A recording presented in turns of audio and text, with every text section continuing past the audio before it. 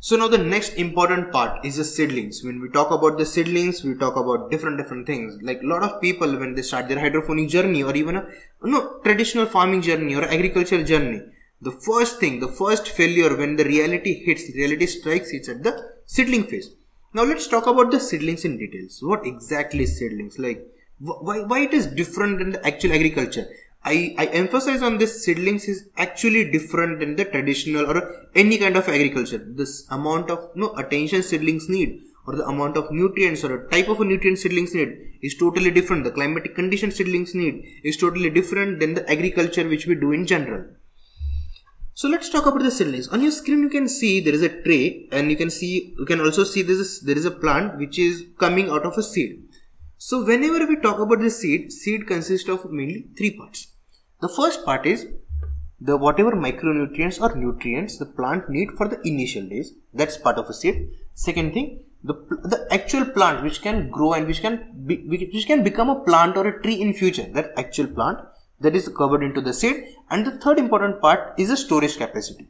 Seeds have their outer storage capacity where it can be stored for a longer period, and by providing little bit heat and little bit humidity, you can start the process of germination. So every seed consists of this part. First part is a nutrient, which is a nutrient required for the plant for initial growth. Second, actual plant. And third, the storage container or storage capacity or storage outer layer of the seed. These are the three things which seeds are made up of. So whenever we talk about the germination, whenever we want to do the initial germination, we use pro tray or general trays which are used. So we use 100 pocket trays which are easily available on a India Mart, or you can buy it on a Flipkart, Amazon, you can buy it on a Just Dial, you can find a vendors for that. So we use a plain pro tray to germinate seeds from the seeds to create a initial plants. So this is the method which we followed to germinate a seed. First we took the empty tray.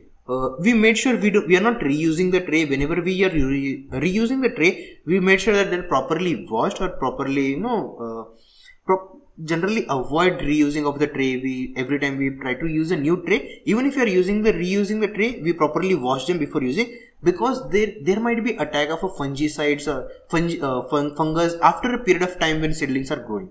So because of that reason, because generally when we water seedlings, the tray remain in the humid container or humid zone for the longer period. So there is high chances of fungus formation on the trees. So every time if you are using the tray, wash it or make sure that it's a new tray, and make sure it's not damaged tray. Every time try to use non-damaged trays.